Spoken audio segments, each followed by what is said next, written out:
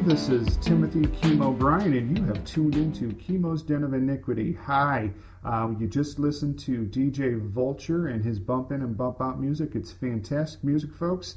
There's a CD on sale somewhere. I could tell you where, but we don't want to encourage his very and many habits that he has. I mean, we've just got him out of the bathtub, and he's sleeping on my fold-out sofa. So we've come a long, long way, and we've got a nice Patreon account for him all set up and good to go. So, folks, give to the Patreon account. Don't buy his CD when you see him, walking around in the car, in the parking lot, because that's just no good, folks. That's just not going to lead to a good path. Anyhow, today, folks, we have a special guest here with us. She is a painter, an extraordinary painter. I love her work. She likes my work. She thinks I don't paint like a 4-year-old on crack. Sometimes I do. Sometimes I feel like a 4-year-old on crack painting, but that's okay. We have my good friend here, Heather Moon. Heather, how are you doing today? Not bad, thanks. Excellent. So, Heather, I'd like to, start the show off with letting everybody know how long we've known each other and, kind of where our paths cross. So it's been, I want to say 2005, 2006. That sounds about right. Yeah. We've known each other in the wonderful, wonderful metropolis, the sprawling metropolis of Rockford, Illinois. Yeah. I know.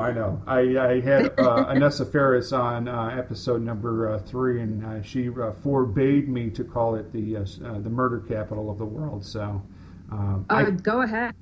And you're okay with that? Okay, good deal. Yeah, I'm still here, man. So, we've known each other for that amount of time. I've always known you as a painter. You're in all the art forms, but primarily I've known you as a painter in that time. Myself, I'm an admirer of painting and all that. But let's dig in a little bit to you. Let's do the world famous. You can sit on the couch if you want to and tell me all about your childhood. But where did you start? Where did you pick up painting? I've been doing it for as long as I can remember. Both of my parents were artists, and my family has been artists for generations and generations, like as far back as you can look. So I was kind of born into it, and it was just part of day-to-day life as a kid. Like, it was just natural. That's what we were all doing. So it's one of those things that it was just kind of an instinct for you to go ahead and do painting. Yeah, because my mom, I'd be a little kid, my mom would have her easel set up and she'd be painting and stuff, so I told her I wanted to try it too. So I would be by her side with my little easel and my little canvas and my little paints. So, yeah. Hey, that's the way to do it. I mean, my girls, that's kind of what we do is we bust out the markers and the crayons and go to town on that and see wonderful things happen. So there you go. Excellent. So starting when you were a kid, how has that progressed for you? Let's go from kid to about millennia to 2006 before we met up. Okay. Yeah, so I did my first art show when I was in high school. I showed with my parents, and it was in a art shop window, so they would switch the window out every month. So it was super cool to drive down the main drag and see your art in the window there as you go by. Mm-hmm. And then in high school, my senior year, there was an art scholarship that was available, and you had to audition for it. So you had to have a portfolio and everything like that. So I got that all put together, and I ended up getting it. So I was able to go to art school from there in college. Mm-hmm. And that scholarship paid for most of that. And that's kind of where I started refining things and finding the type of subject matter I like to work with and the type of style I like to work with. So that kind of got me through the early 2000s. And Rockford is a huge art mecca, isn't it? Even more so now. Like, it really is a thing here. Mm-hmm. For me, I'm always kind of shocked because I know when I was in middle school and high school, I wasn't really in the scene out there. And then after I came back from the Air Force, and then came back from my master's program in Virginia. I was like, wow, this town has really turned it around. So, I'm used to it from the late 80s, early 90s, being kind of a desert, and then switching it up into the early 2000s, where I was really shocked at what has happened. Why do you think that is? Is it you have better artists there? You have a better audience there? Why do you think that is? I think it's just this city, for all that's wrong with it.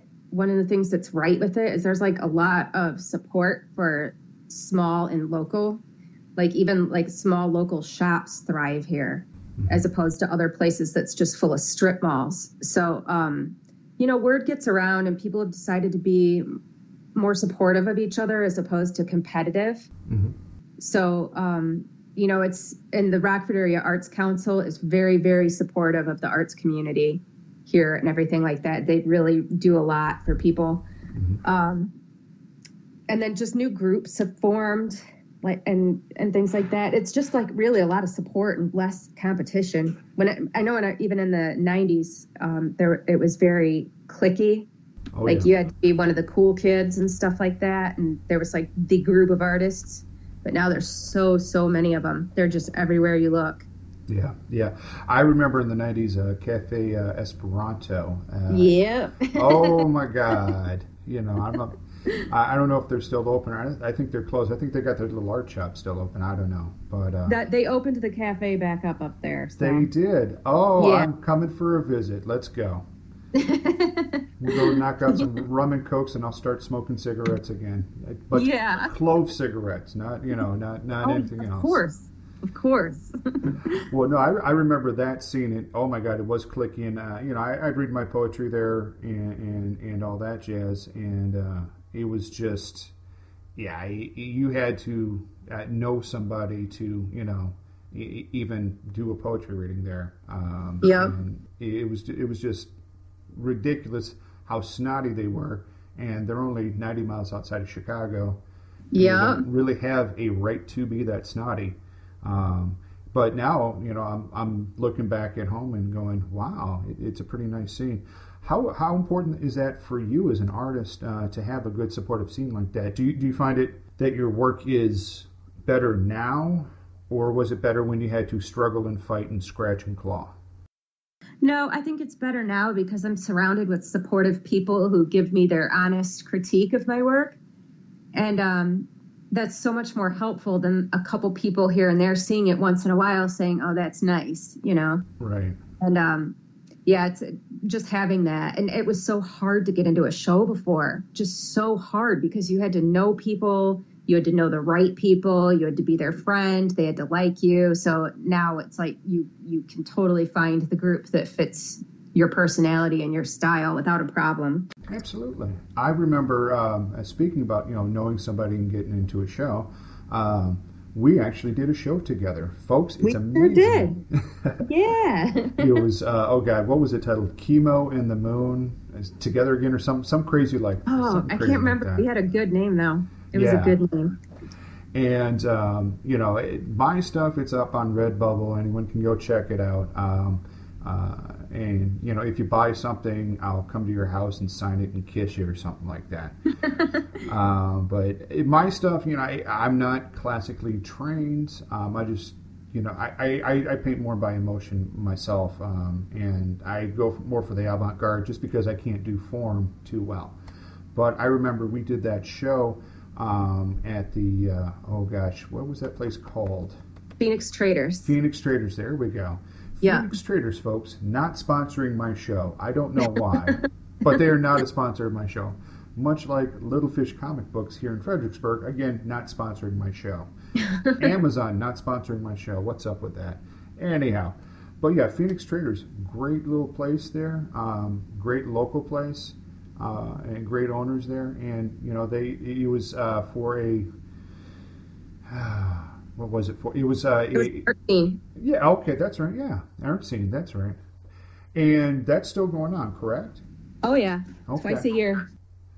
So can you tell the folks out there, because not everybody's from Rockford, that's in the audience, we know that. There's about 20 Rockfordians that are listening to this podcast, but what is art scene for those of us that don't live in Rockford? Well, it's basically, they do it in the spring and the fall, so it's like April and October, but a lot of the city becomes an art gallery, like businesses and things like that aren't normally art galleries become art galleries. So there's just shows all over the place all weekend long, and you can find whatever you want. There's people doing jewelry, there's paintings, there's photography, all kinds of stuff. It's just really, really cool. It's like the biggest event of the year, really. That is very cool, because I know when we were at Phoenix Traders, they didn't charge me anything. I don't know if they charged you, but they didn't charge me anything to put up my work. No. And, did I sell anything? No, but it felt good to just get my work out there and get it looked at by somebody. And it was great that I had a great friend like you that went with me and got it all set up. And, and you showed me, how to do it correctly. And because, I'm a theater guy, but I've never been shown how to correctly place things on a wall and to kind of make either make a statement or make art out of your art while displaying it. Yeah, and it was cool that the owners of Phoenix Traders bent over backwards and took all the merchandise off the wall and everything for us. Yeah, that's true. That is true. I mean, they probably could have made a ton more money doing something else, but they had a lot of, I remember that night they had a lot of foot traffic coming in. People were really appreciative of it. So absolutely. That brings us up to, our 2006 in our Wayback Machine. So let's push a little farther ahead, shall we? And let's talk about what you've been doing lately in the Rockford scene, and where can we see some of your work. So let's first talk about, what are you doing right now? I'm currently working on some paintings, getting ready for art scene. I've got a series of totem poles I'm working on. They aren't totem poles in your traditional sense, but they are to me. Mm-hmm. So I'm working on a series of those. Eventually there's going to be between 4 and 6 of them. Nice. And then I'm working on a mandala that's 3 feet by 3 feet. Mm-hmm. And that one's almost done. So it'll be good to get that one out of the way. It's been agonizing working on that thing. I'm basically just kind of planning out what we're going to do this year for art scene and everything. We always try to shake things up a bit, and I try not to put the same show on every time. So I really don't like doing that. It was like when we were doing poetry, it was like I didn't like to reread something I already read. So Exactly. Yeah. Where can we find your stuff on the internet? I mean, if we want to, obviously not everyone lives in Rockford, but if somebody wants to reach out and get in contact with you, where can they go to find that?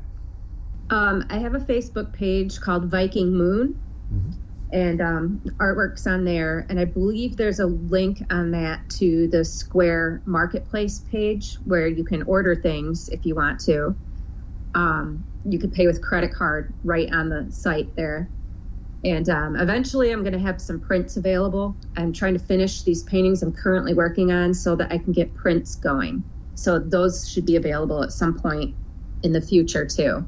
For some of our listeners out there, and this whole podcast is directed more towards people that are a little bit intimidated to try art. But let's say you got Joe Blow walking through the gallery, and how do you like to be approached as an artist? Just be genuine. I'm open to talking to anybody about anything as long as they're genuine. If I don't say something to me with an ulterior motive or something, or be creepy. But if you have genuine questions, I do my best to answer or talk to people. And I've had people ask me if I could draw a tattoo for them. I've had people ask me if I could teach them to paint and things like that. I'm open to talking about whatever like that. And folks, just so that you know out there, I have never asked Heather to teach me how to paint. I am not a student of hers, so if you look at my work and go, oh my God, this is how she teaches how to paint. No. The person that taught me how to paint like that is a good dear friend of ours, Bob Ross. He taught me how to paint the way I paint. Awesome. Gotta love Bob.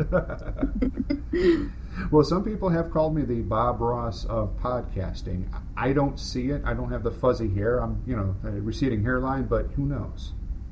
Well, your voice is soothing. And since it's healed from my surgery, it's a lot more soothing. It was sounding pretty rough a couple episodes ago, let me tell you. That's all right. Overall, we know it's not really like that all the time.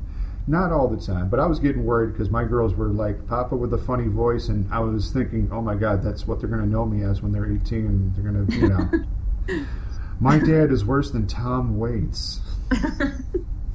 No, I don't think that's possible. I don't think so either. I've drank enough battery acid. I can't get my voice like that. Yeah, that's hard to do. That is hard to do. That is very hard to do. All right, so how can what is a good way for somebody to get into painting and then get into, because we're talking Bob Ross here, which we giggle at, but a lot of people, they start off with Bob Ross. What's a good way for somebody to get started painting? I'm telling you, Bob Ross is awesome. He has some great techniques that are awesome, and they work, and it's kind of magical when you can create something like that using the stuff he does. He really simplifies it. But a lot of cities now, like the hot thing is those painting parties where you go with some friends, there may be some wine involved, whatever, and everybody's painting together. And it helps because the person that's teaching it is usually an artist, so they can help you with stuff, like help your eye a little bit and help you fix some things. So it's good to have somebody there initially to help you. But then if you want to go Bob Ross or you want to go YouTube, whatever you want to do, it's a whole world out there. Well, and I actually have YouTube Bob Ross. You can YouTube him and see a ton of his episodes. And I play that for my girls. It's very soothing for them. But, yeah. I played it, and I had my stepson watching it too. And he was like, man, I think I could paint. And I'm like, let me go ahead and get you some oils and some paintbrushes and some canvases, and let's go. Go ahead. So we may have another painter in the family. Oh, God. We're just hoping that we can get him to college and get him a good day job so that way he can do what I do and paint at night and do all my art at night. Yeah, you got to have a backup. It's really hard to rely on it for a living. Absolutely. And let's talk about that for a minute. So, if somebody, is looking at a piece of artwork, now I know here in Fredericksburg where I'm at, we have what's called First Fridays where all the galleries open up. There's actually a trolley, and I know you want to come visit me and hop on this trolley. I do. That goes to all the galleries that are open for the First Friday, and you see some paintings on the wall there. Now I've seen prices in Rockford, Chicago, Fredericksburg, DC, and the prices are some of them are kind of wild. I've seen little 4x5s. And the artist is asking, $700 for it. Yeah. How does that break down price wise? Why is some of this so expensive or considered expensive? Can you kind of break that down for the average Joe that doesn't really understand, how much paint costs, how much supplies cost? Yeah, and the thing with pricing art, it's the hardest part about the whole thing. I still to this day don't know what to price my art at. So it's, and with some people, they price stuff super, super high because of ego issues.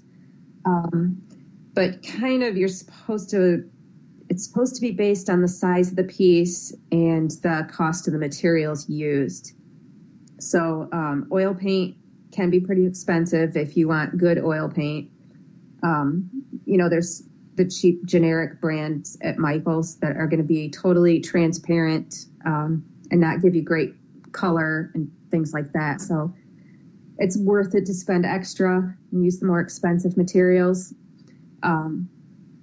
It depends on the quality of the canvas. Again, there's different qualities of canvas. Some are less likely to warp than others.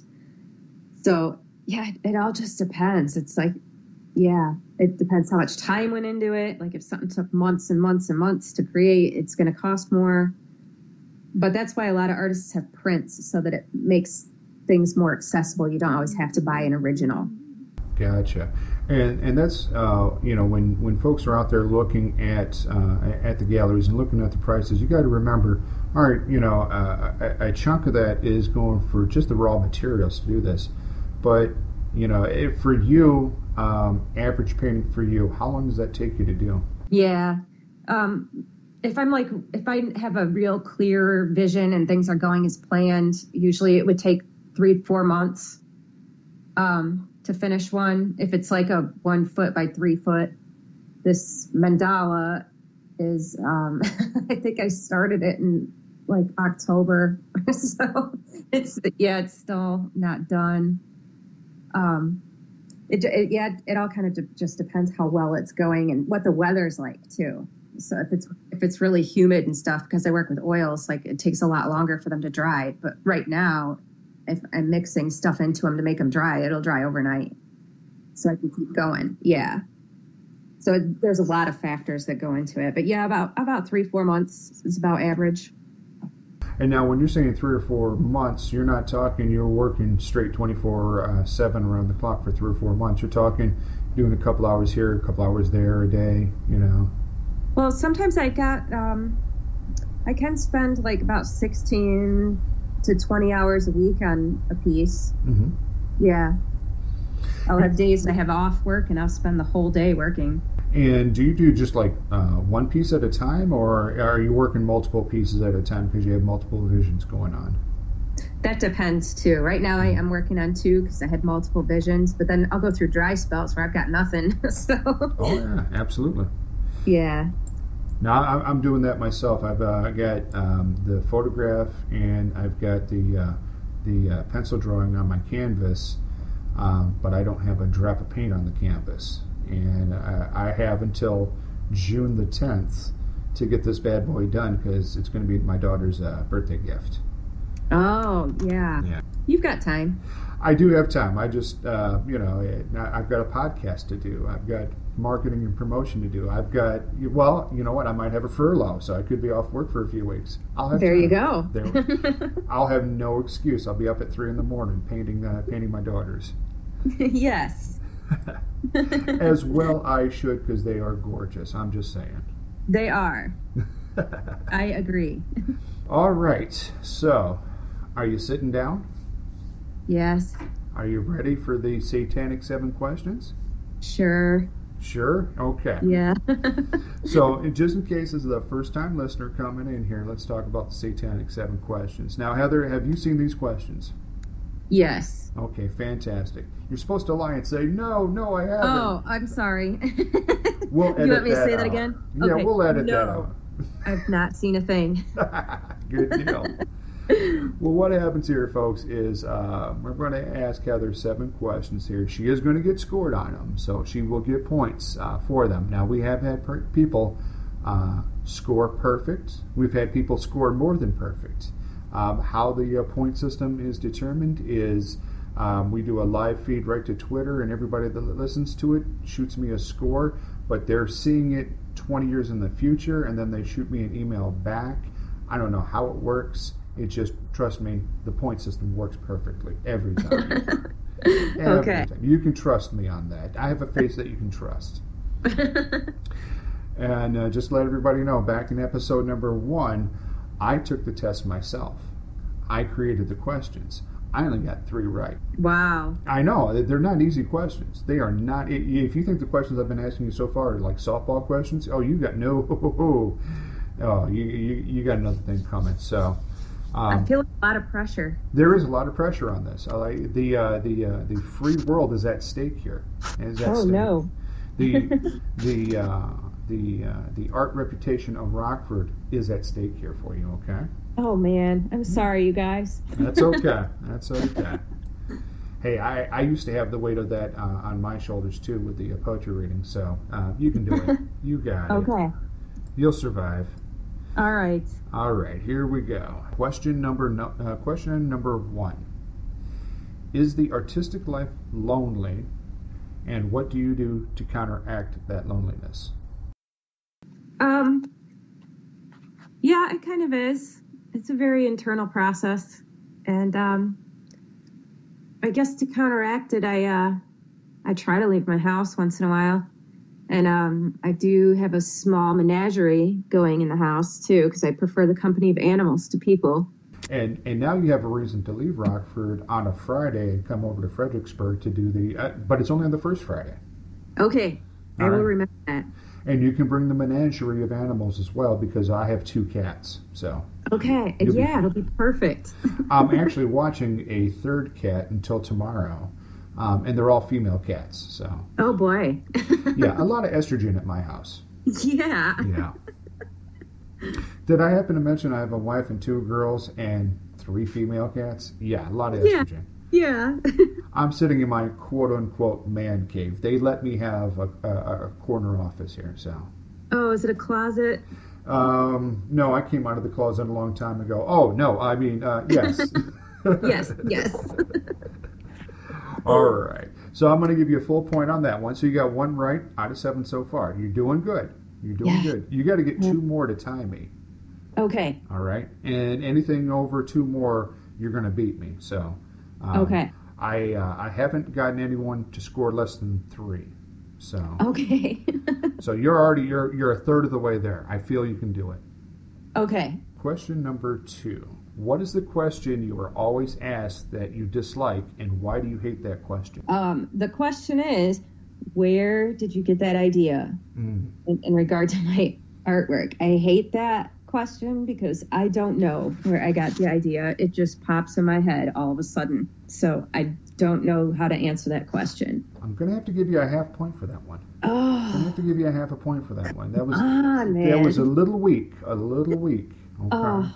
That was a little, you can always come up with some some chemical formula that they're not going to know, and you can go, well, if you mix this and this and that and that and that and that together, and then you inhale it thusly, you can get these same ideas too. All right. Oh, but that's okay. You got a half point. Okay. You're 1.5. You're halfway home. Home. Okay. Question number 3: Are there people you don't tell that you're an artist? And if you don't tell them, is that wrong or bad that you're concealing that you're an artist to some people?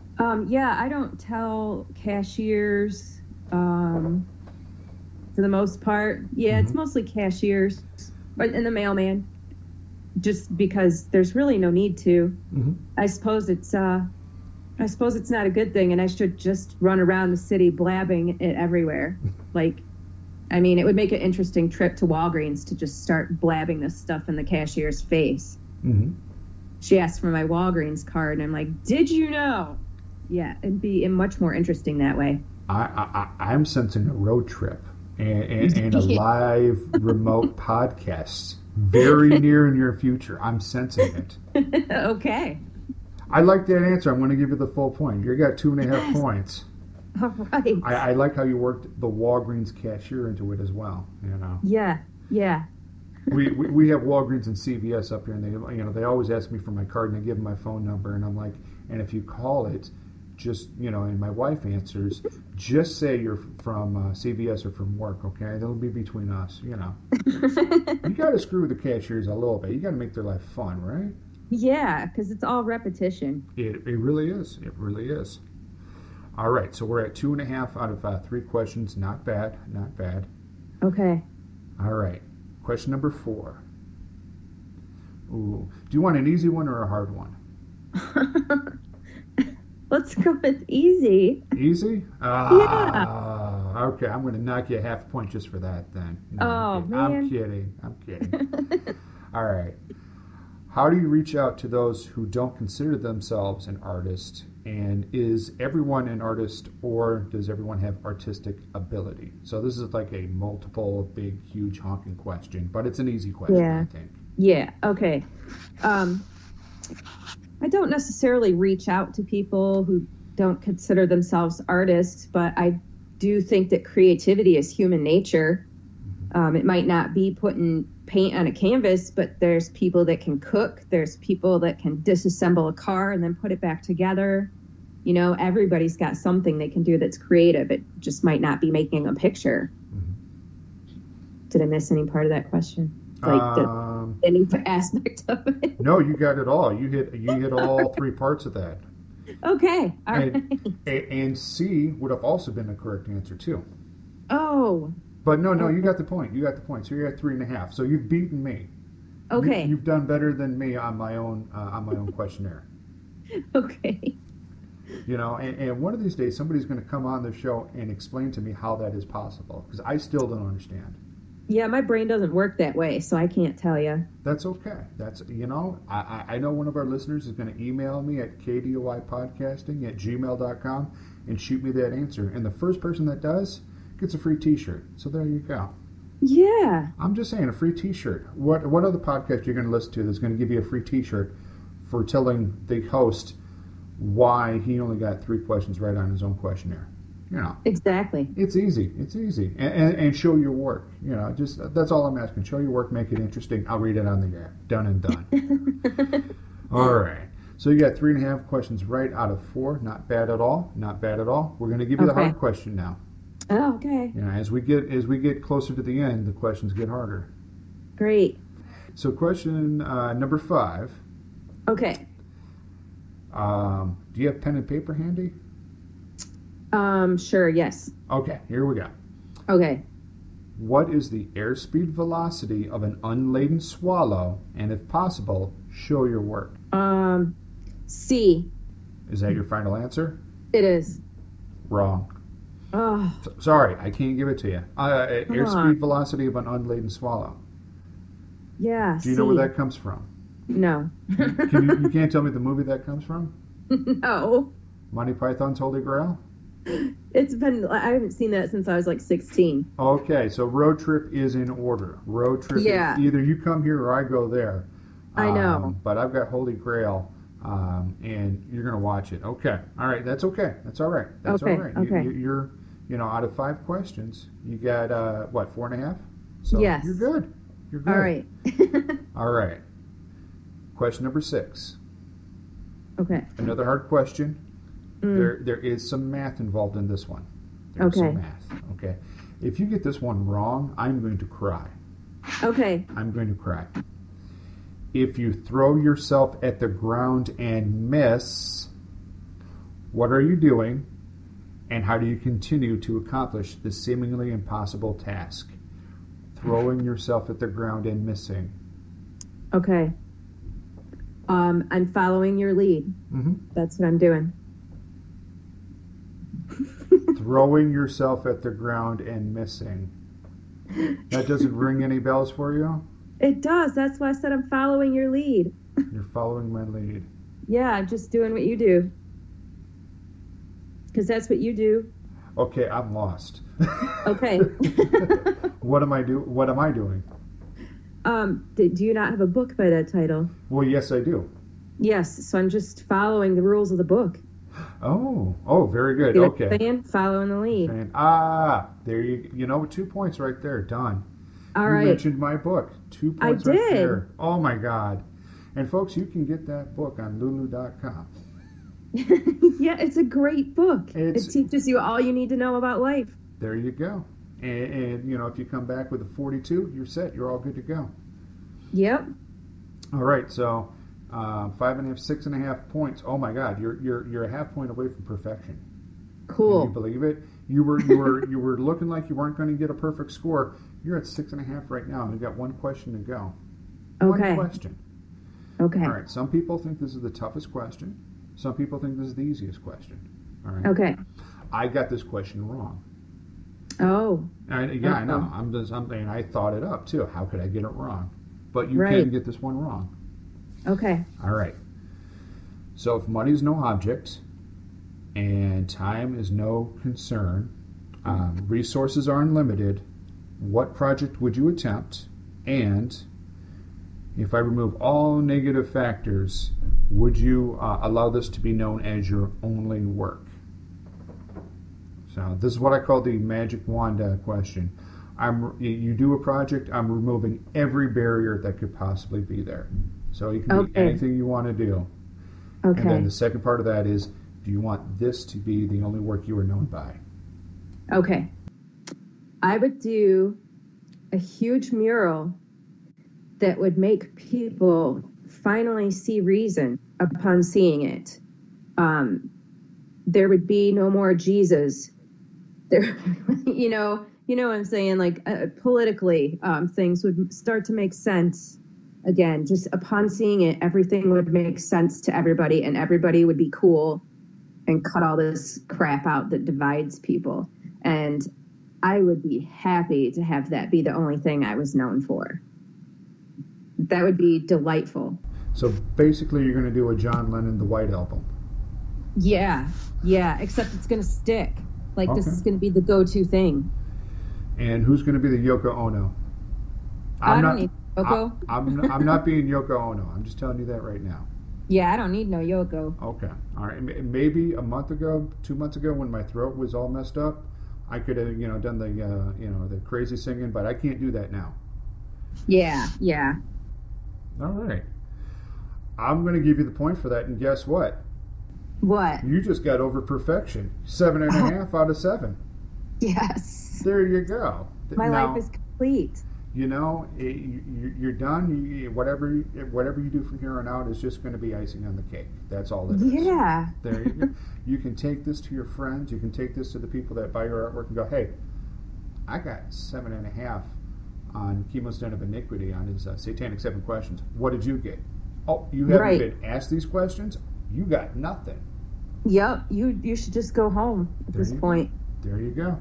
So, when you go out and, do your next gallery and all that jazz, just let them know, hey, I got 7.5 out of 7 on Chemo's Den of Iniquity, and, the heck with you. Yeah, exactly. That's going to be my byline on my business card.